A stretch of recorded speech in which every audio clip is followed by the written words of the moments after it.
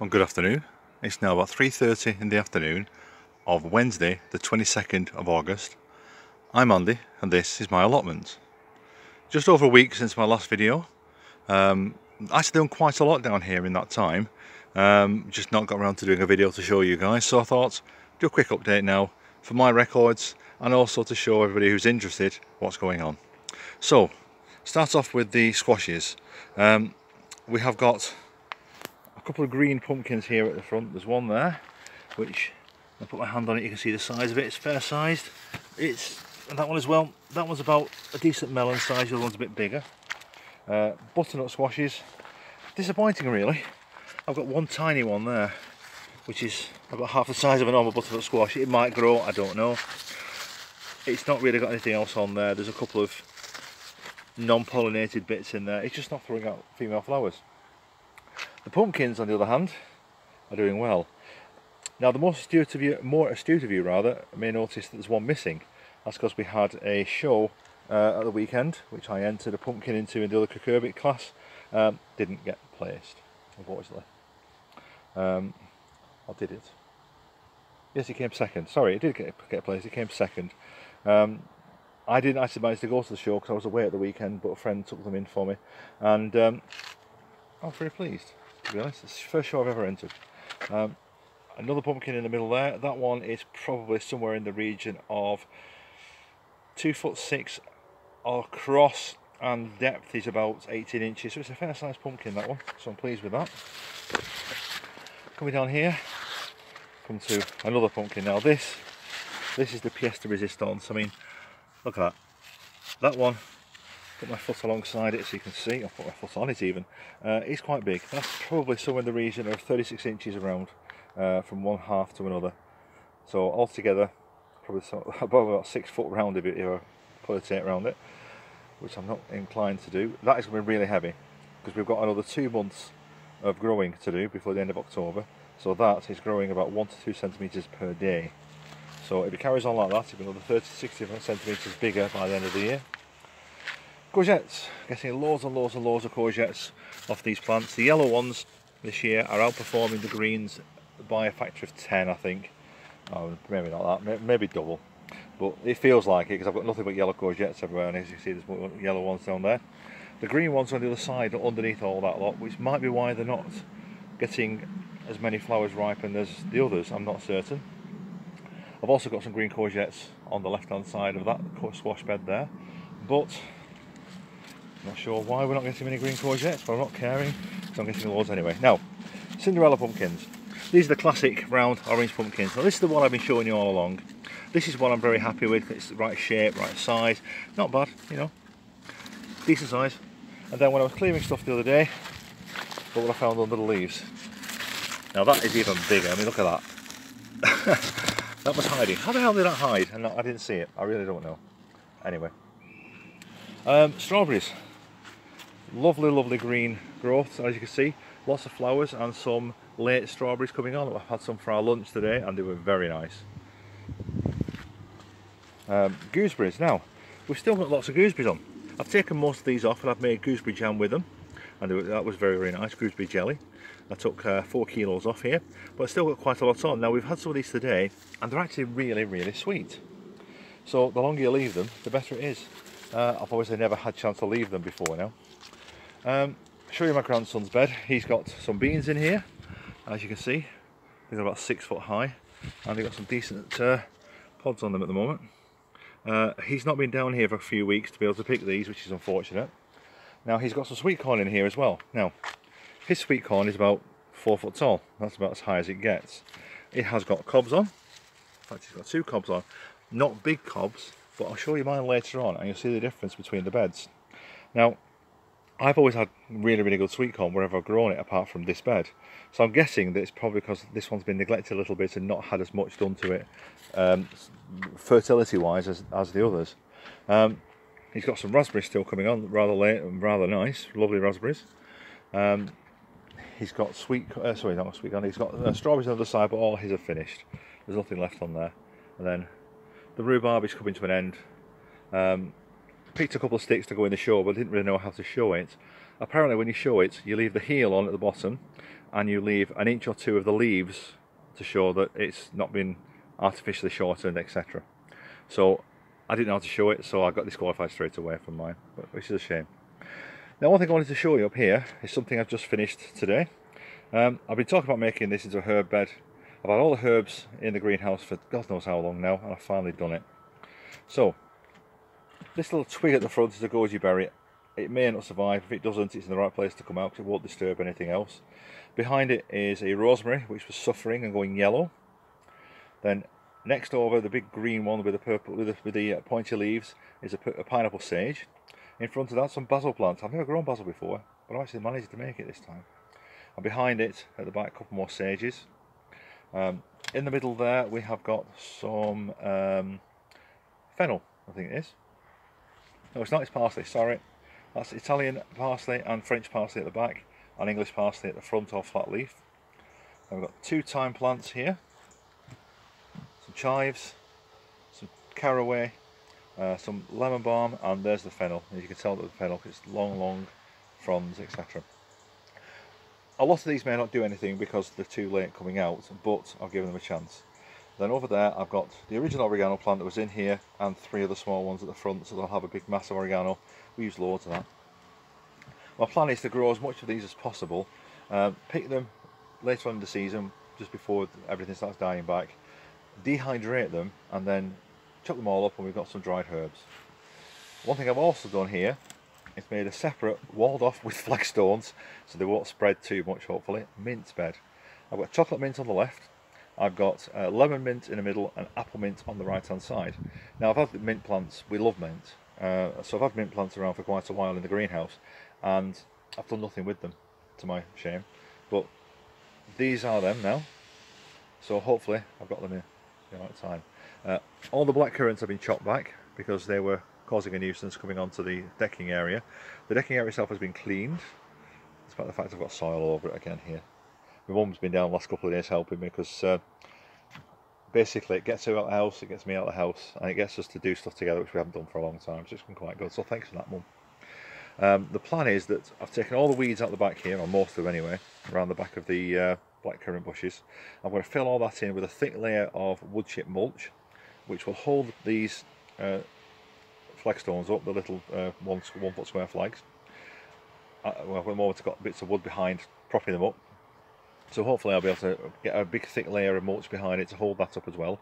And it will also mean that if this mint does start to spread, it'll be very obvious to see, and it will keep the weeds down. So win, win, win, win, win, all the way around. Blackberries.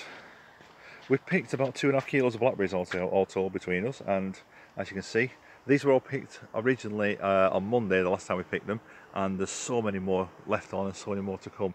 We've probably got somewhere in the region of another 4 or 5 kilos of blackberries on here if we get them all. Very, very happy with that lot.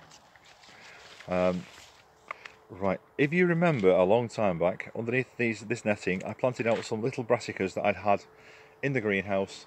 Hadn't really done very well. A lot of them got hammered with scorched and all the rest of it when I was away. So I put them under here to see how they do. As you can see, a couple of them are doing really, really well. The couple have been hammered by moths, I think, or caterpillars rather. There's a little bit of the stump there. So I've got to get in there and weed it all out and then put some sort of proper covering over this one. I've learnt a new way of putting these nets up, so I'm going to try that in a bit, but not today because it's just starting to rain now. Carrots. Got quite 5 different varieties of carrots in here, 5 rows.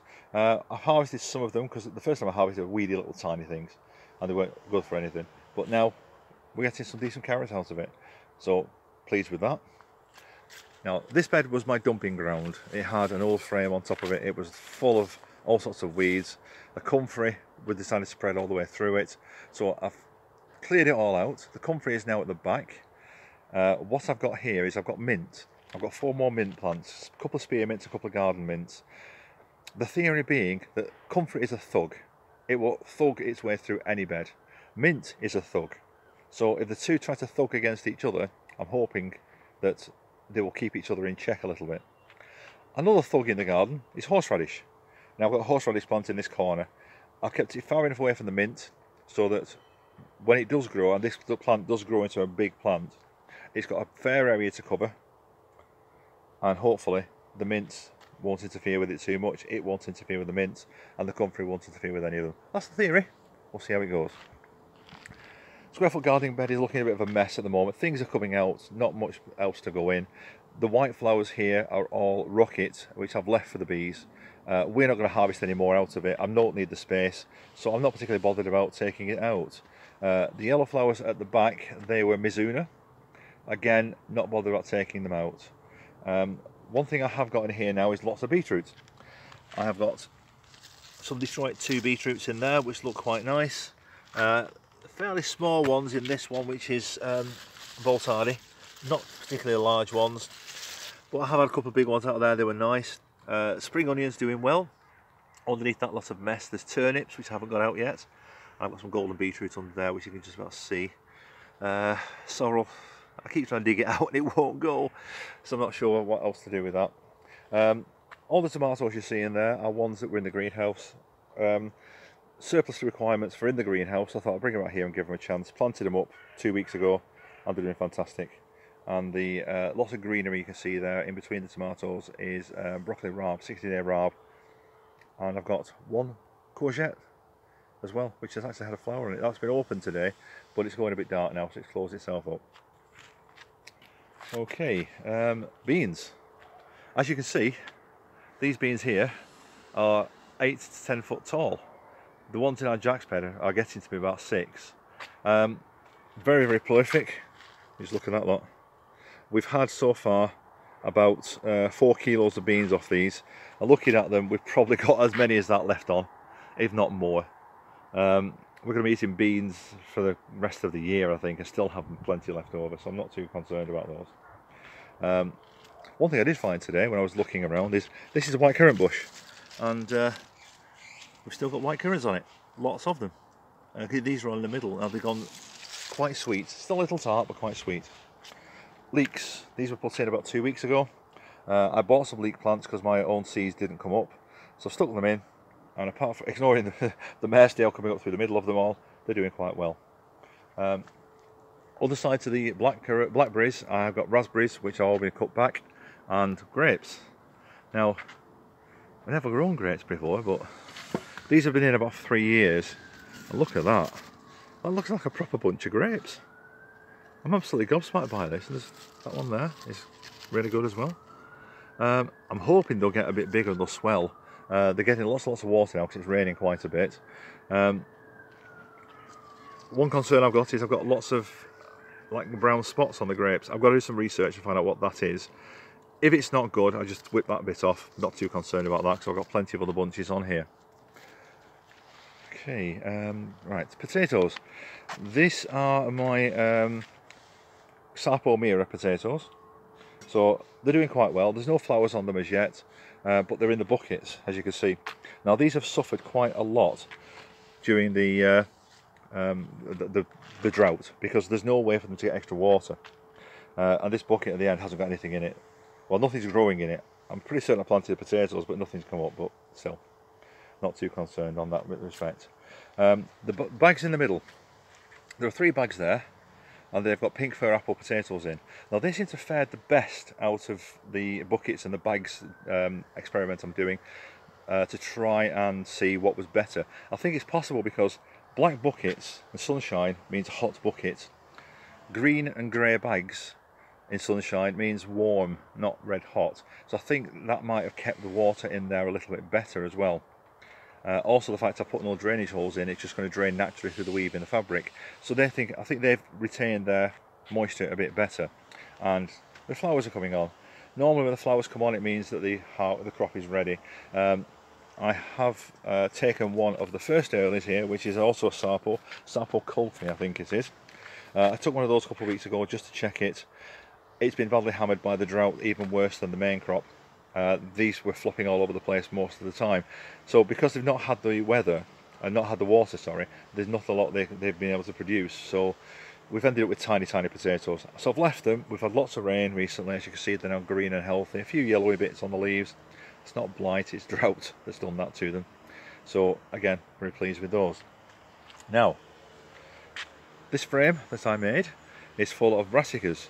And as you can see, they are pushing their way through the top, we've got a purple sprouting broccoli, which has sprouted and gone too far already. I mean, look at the state of that. It's pushing the top up. And it's started to go to seed, so I'm going to have to harvest that fairly soon and cut it back. Not supposed to be ready till till January, so I'm not sure what I'm doing wrong with that, or I did anything wrong. This was normal Calabrese broccoli. I don't know if you can see through there. There's one in the middle of that. I don't know if you can see it or not, but there is one in the middle, honestly. We've had 3 out of here so far. There's little ones like that that aren't really doing very much, and some nice big ones. And then on the front there, these are all Brussels sprouts, along with quite a bit of fat hen in there, which I've not really had opportunity to get in and get rid of. So I'm hoping the Brussels sprouts will do nice. They're going to be red Brussels sprouts, so they should be quite good. We will see. Quickly show inside the greenhouse. Now, I've been talking about not having any red tomatoes for ages, apart from the little ones and the tumbling toms. But I've trimmed back all the foliage from the lower leaves, as you can see. And this little truss of tomatoes here, I think it was this one. No, it was this one. This little truss there had 3 red tomatoes at the top, so we've had those for dinner today, and they were lovely. That's a taste tomato. The other ones we had were from the supermarket, and they were just not anywhere near as nice. But there's lots and lots of other tomatoes on here, lots of other trusses. I mean, look at this one. That's going to be a nice truss with flowers still coming on it. There's another one there behind it, which is hanging over the string, which is holding everything back. I've had to tie string in various places to keep these things up, so it's tied around the frame of the greenhouse. I did have it clipped on, but the clips kept coming off because these things are weighing a ton now. Lots and lots of fruit, lots and lots of foliage, and look at the size of them. Huge, huge tomatoes. I mean, that's a decent sized tomato. These are money makers, so as you'd expect from money maker, quite big, quite nice. Then at this side we've got some what are these? Is the I forgot the name of them. Hang on a second, let me read the label. San Marzano red plum. So again, nice big tomato, but not going anywhere near ready at the moment. Lots of them through the plant. Well, not that many to be honest on this one, but lots of flowers going all the way up here. Leaving these flowers on because why not? If they do anything fantastic, we've still got the rest of August and September to go. We're going to have a nice rest of the year, we're being told. Lots and lots of different tomatoes in here. Lots of little red pear tomatoes, more money makers, more red pears at the back. Oops, sorry. Red pears at the back there, quite a lot of them there actually. And lots of others up here. These are going to be Gardeners Delight, which is what we had earlier. And that's a nice truss of tomatoes there. Half a dozen on it still, and we've taken 3 off that went red. And then there's another one there with half a dozen on. So overall, looking quite good. Chilies. These are long chili peppers. Whether they should go red or not, I'm not certain. I couldn't find the actual packets. I think either I bought these or these were sown from seed and I've used all the packet and thrown the packet away. So I'm not sure if these should go red or not. But they're getting a decent size. I mean, look at that. That's a decent sized pepper for a... And this one's even bigger. I mean, look at that one. That's probably 8 inches long. So I'm looking forward to these. Now these two at the front, these are long red Marconi peppers. These are the ones you see in the supermarkets, which you can buy. Long red horn shaped peppers. That one's got the traditional shape. They're not big enough. That one's a bit of a stunty thing. I'm not sure what's happened there. I don't think we'll get any more than those two on it. And then these here, these are a new variety that I've got. These are now called curry peppers. I answered something on Facebook a while back and got sent a free pack of peppers. So, decent sized peppers. Chilies rather. And they're supposed to be quite hot, so I'm looking forward to having those. Peas. Never got these in the ground. I just didn't have a chance to get them in. That's a weed, so that can come out. And it's out. And that's dead leaves. Right, so they've suffered because they're in this little tray. They've not really had the space to go anywhere. And so we've ended up with pods on the peas, but not very many of them. Got pods there that really aren't doing very much. If I get anything out of them, fine. I'm very happy with that. I've got a poor germination in here. I probably got something in the region of 30% germination from the plants I put in. But as I couldn't get it outside anyway, I'm not too bothered. Right, a couple of things more to show you. And I'm on 20 minutes already. Right, sweet corn, doing really, really well. As you can see, the sweet corn is up at 7-8 foot high in some places, and the cobs are doing extremely well. These are quite nice. We've had a lot of these already. They're very, very nice, very, very sweet, and I'll get one or possibly even two per plant. Again, look at that one, lovely. I think this is another one there. That's a huge one. That, I mean, the state of that. So they're really, really good. Again, sweet corn 8 foot tall here in our Jack's bed, a lot smaller. Right, this is a brassica cage. Now, these are cabbages. These are long, pointy, sweetheart cabbages. There's a gap at the top because I took one out to send in for the show at weekend. I got second place with that, so I'm very pleased with that. Kohlrabi, as you see one on the far side. I've not got many of those left. Again, I sent one of those in for the show and got second place with that as well. All the round cabbages are pretty much out. Something's eating them. That one that wasn't touched a couple of days ago is now being nibbled out. Something's going in there, and somebody's just excavating that. I don't know what it is. It's under the netting, so it's not pigeons. That's what my first thought was. So I really don't know what's going on. Wish I did. But anyway, I've been talking for far too long. 20 minutes is far too long. So thank you very much for watching. I do appreciate it. Appreciate all your comments. And if you do like the video, please press the like button, and if you haven't already subscribed and want to see more of what I do, please hit the subscribe button. I'll be doing videos pretty much every week through the year, and I hope you like what I do. Bye for now.